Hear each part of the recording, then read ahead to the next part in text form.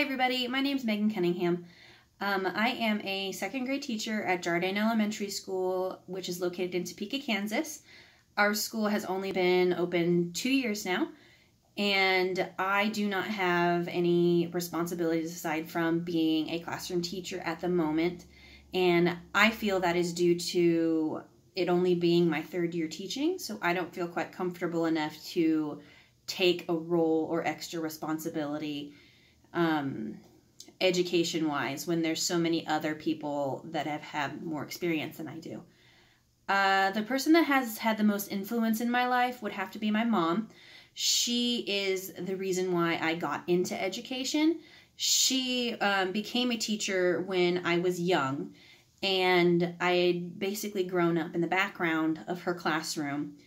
If I was there early, I was in her room working. I had to stay late, I was there in her room working.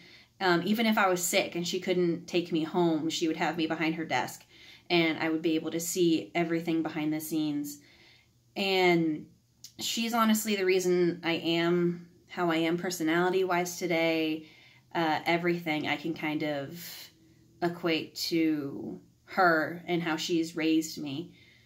The results of my personality test, they kind of surprised me in some ways, and then in others they didn't. In extroversion, it says I'm 41%, which is slightly surprising because I feel I'm a very introverted person, and the fact that it says my percentile is 41%, I thought that was pretty high. Emotional stability is 81%. That part didn't surprise me. I'm a very go with the flow kind of a person, so not really much surprises me or shocks me. I keep a pretty level head all the time.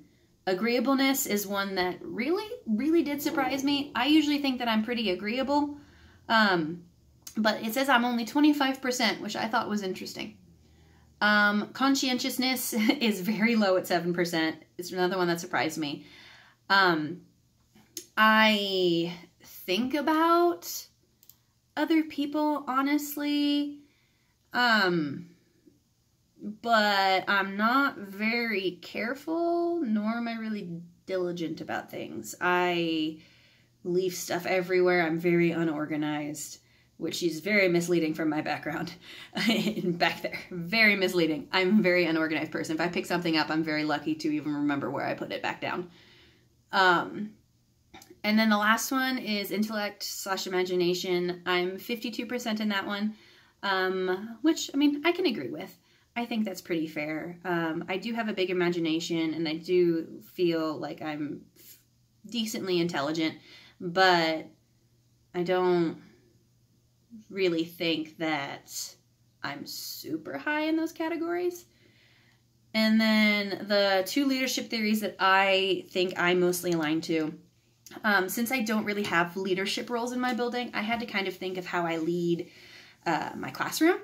And the main one, I think, is the first one that I thought of was the contingency theory, which is talking about how leaders must adapt their style to the situation. And I feel that that one is fairly accurate as a teacher. You kind of have to. Contingency and situational are very kind of close. And I feel like as a teacher, you kind of have to do that. You have to adapt to each child and as a whole group, depending on who you're dealing with, your teaching styles. And then the other one I thought was leader-member exchange. I felt very comfortable with that one because I don't think it's necessarily fair to treat everybody equally due to work ethic, being able to trust someone, all of those things. It's not fair to treat someone who you know is not going to do the work the same as someone who shows up on time every day and always does the work to 100%.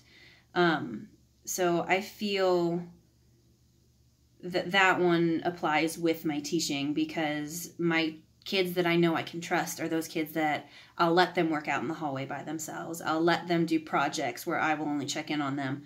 While those I know, if I leave them alone for even 5 seconds, they're going to be turned around and doing whatever they want. They'll be crawling up the walls for all I know.